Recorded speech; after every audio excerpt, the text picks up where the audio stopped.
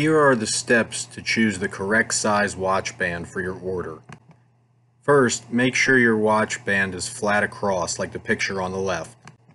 Second, find your watch's lug width online or measure it with a metric ruler. In this example, the lug width is 20 millimeters.